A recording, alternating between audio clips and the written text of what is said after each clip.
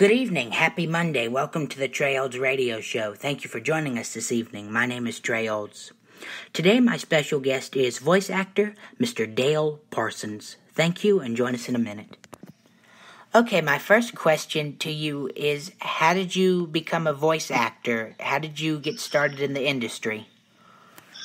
Well, I always wanted to be in broadcasting from the time I was a young kid. I can remember when I was, 5 or 6 years old, walking around the house talking into empty toilet paper tubes, pretending like I was on the air. And my brother and I built a little radio station in my bedroom that broadcast right around the neighborhood. And I hung out around radio stations for years. And, finally, they let me go on the air one night to read news at a radio station in Newport News, Virginia, when I was in high school. And that was just very cool. And it's just something I've always wanted to do. I've always wanted to be in radio, and I was fortunate to be able to be in radio, and it treated me very good.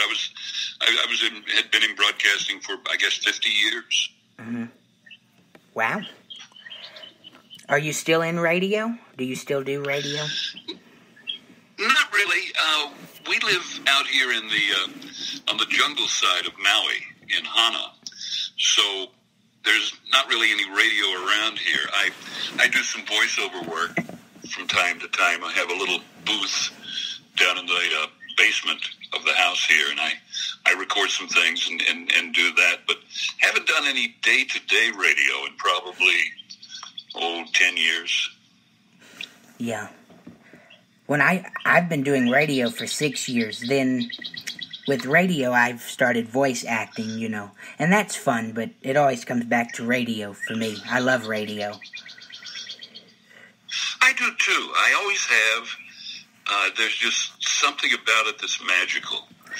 And, I've been so fortunate to have a career where I worked at some really nice radio stations around the country. And I got to meet a lot of great people. I got to work with a lot of great people. And I've just been blessed in that all of that has opened up for me over the years. Yeah. My next question to you is, what is the most difficult part, or what is the most challenging part being a voice actor in the industry to you? What do you find personally is the most challenging? Well, when I was in New York, I did a lot of. I had a really good agent. I got a lot of jobs, and probably one of the toughest things was going to auditions because you just don't. And I would go to probably 5, 6, 7, sometimes 10 auditions a day, and so it was really busy. And some of them you got the job, some of them you didn't. But in fact, I have one. There's one story when this was probably 1989, I guess 1990. I went to an audition. And it was for this new serial that was coming out, and the agency. I did the audition for him, and I did a voice like this, for whatever the name of the serial was. And they said, "Oh, we love that. That's great." And they said, "We have a couple of people to talk to after this, but you've got it. We're really happy with you." So I went back home and I told my wife, I told my agent. My agent said, "Well, this is going to be a very, very lucrative contract that you get out of this." I thought, well, this is great. We'll make enough money to put the kid through school, through college when he gets older.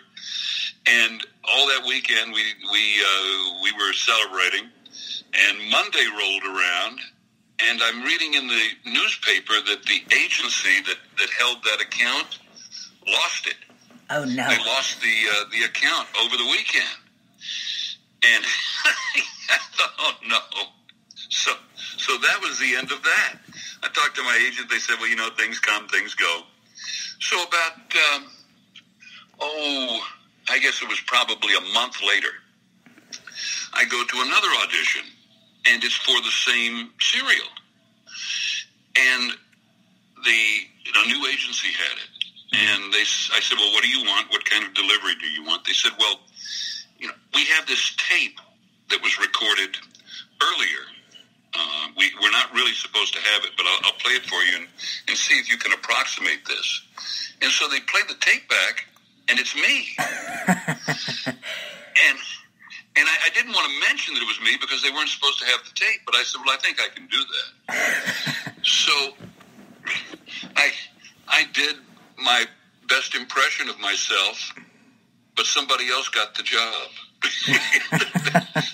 there was somebody else out there who sounded more like me than me.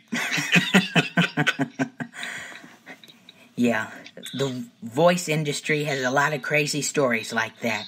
A lot of auditions. Oh, yeah. Yeah. Yeah. But what do you like about the voice acting?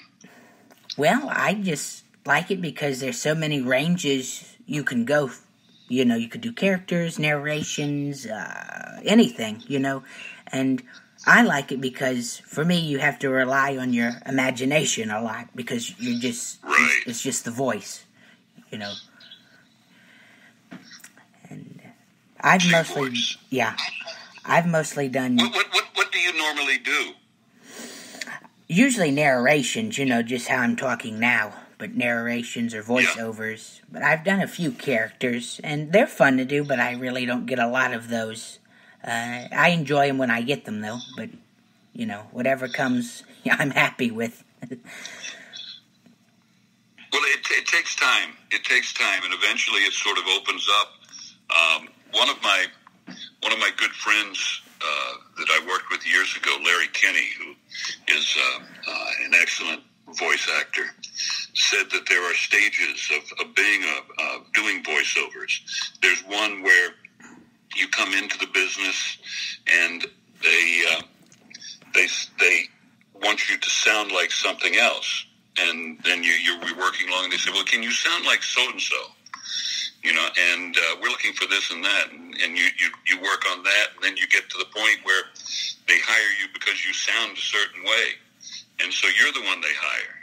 And then after a while, somebody else comes along that sounds a little different, and they ask you to sound like that, and then it comes back around to can you sound like this?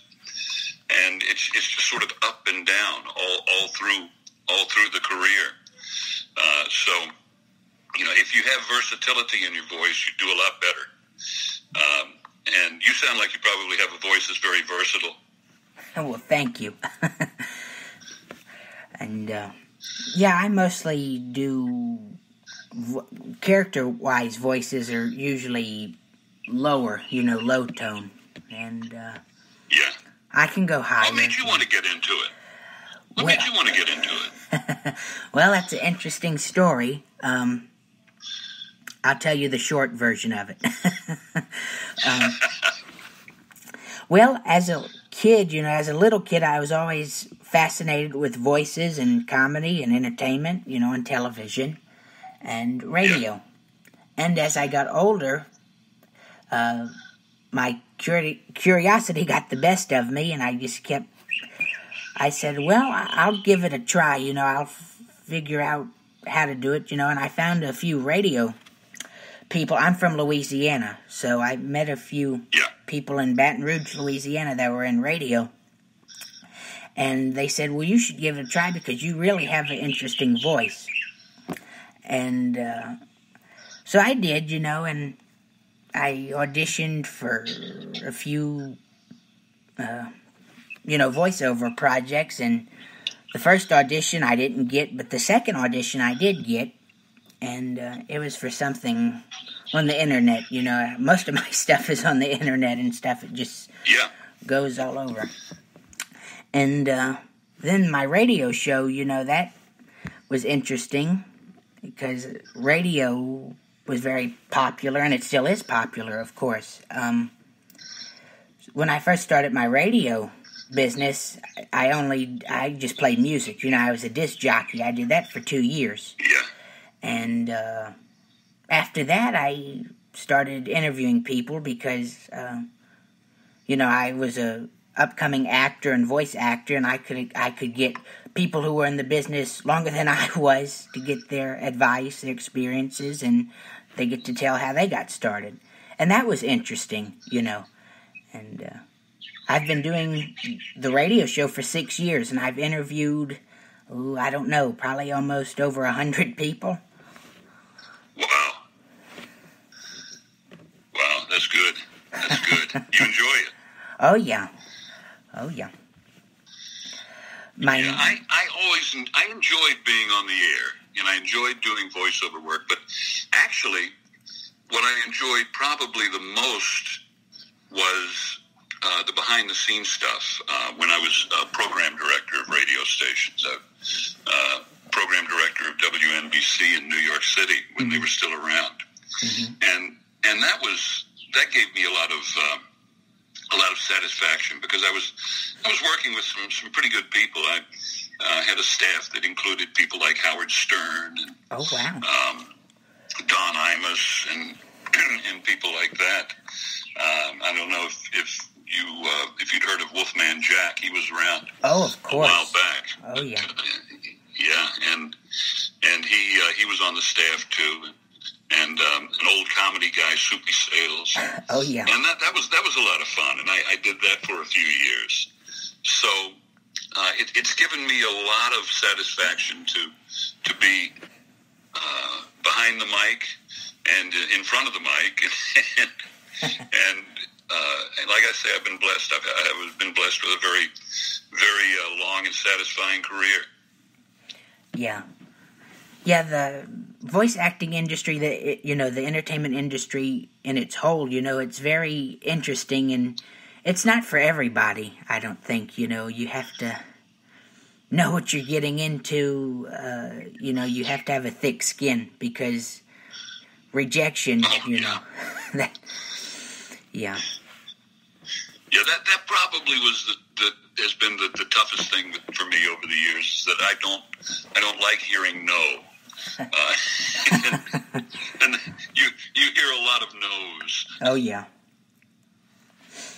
My next question to you is, do you have any upcoming projects in voiceover? Do you have anything upcoming you can share? Nothing right now. I just sort of take it as it comes. People will send me things. Clients will send me things to work on. I have done stuff for radio stations too. The little voiceovers and things for that. For their promos and things like that. So it's basically, sitting out here in the jungle when the phone rings. I go down to I wait for them to send me the script. I go down to the booth and record it and send it out. And that's, believe me, that's a lot easier than it used to be. Because it used to be when you were recording, you had to go to a studio to do it. Now you can, send this stuff through the internet to anywhere in the world. Oh, yeah. And it's just amazing. And I love electronic editing. When I started off, they were, editing tape with a razor blade. And, I was pretty good at that, but the electronic editing is much easier. I know there are people my age that hate all of the new innovations and stuff, but I love it. That stuff is great. It sure makes it a lot easier. Yeah, the internet has really made the radio business it's really been a good thing. But sometimes the internet can be a bad thing, but you got to focus on the good things. Well, it's probably been good for you because, how would you be able to reach all of the people you reach if it wasn't for the internet? You wouldn't. You'd be stuck with having to do it through a local radio station or something like that. Oh, yeah. Now you can reach anybody in the world. Yeah, my show reaches, someone told me my show reaches Canada and England, and I'm like, wow. That's great. Yeah. My next question to you is, and I know we talked a little bit about this, but do you have any other pieces of advice for people who